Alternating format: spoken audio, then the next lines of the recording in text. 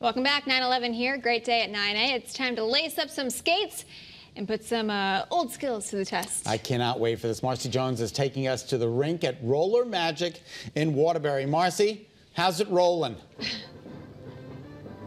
You are so cute. It's not rolling just quite yet because I still have to get fitted for my skates and everything, so you're just gonna have to wait for it. But I am here with Jay, my new friend from Roller Magic. How's it going, Jay? Happy Friday. Happy Friday. It's going great. We're so excited to be here. It's such a throwback, and it's, you know, it's such a great place to bring the whole family. There's a little something for everybody.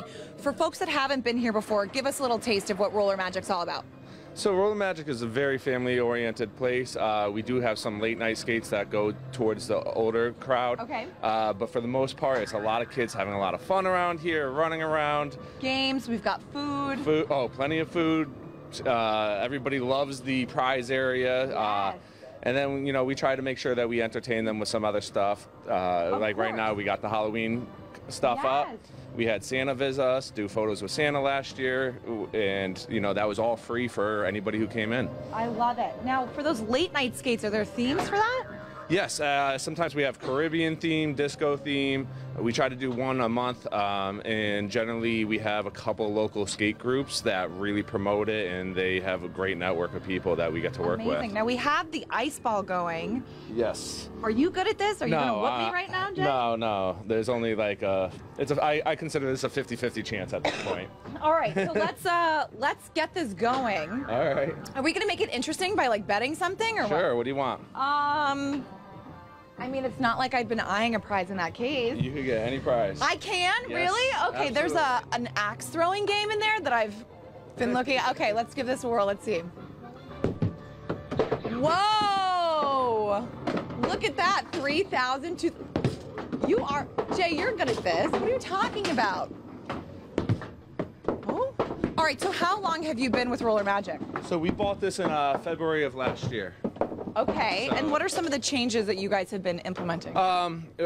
Changing in how we handle staffing. Also, we improved the snack bar area. We got digital screens. We made it a lot nicer. What are some of the snacks that you guys have? We love talking about food on the show. So, honestly, our assortment of snacks is not great. What, Jay? We have the tiniest little kitchen, so we're limited to pizza, hot dogs, French fries. All the classics. The basics. Yeah. You know, the food staples at a young age. I love it.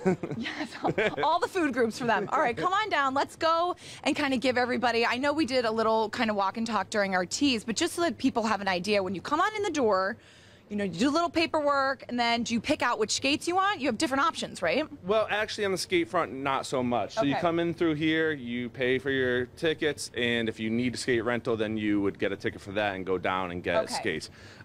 We only have the quads and the inlines, which really there's not like different styles or anything because they're all just rental skates. Now, if you want to buy them, we do have some available on staff, and then we also can order anything that you want. So we have a good assortment in that front.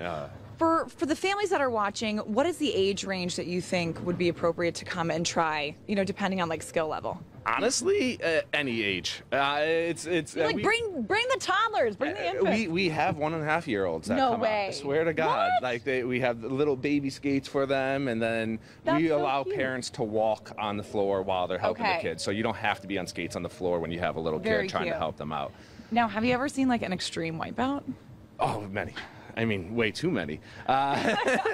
We have a lot of high-skilled skaters that come here, especially on Friday and Saturday nights. And they like to start doing tricks and stuff like that. And we try to limit it, but every now and then somebody tries to sneak one in, and then somebody gets hurt. Right, of course. I totally get that. I mean, I'm pretty sure that I'm going to draw a crowd in just a little bit. Yeah, well, why not? I can already hear them storming down the street. Yes, they're banging on the glass. You guys can't hear it because of the mic. We are going to strap on our skates and get out there. Is there any kind of trick that you guys want me to do? Triple sow cow. Oh, wow.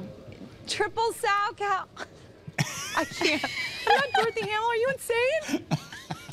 All right, I'll work on it. I'll work on it. You'll teach me, right? Whatever you do is going to make us happy. Jay, you've got like 15 minutes to practice, Mars. Good luck.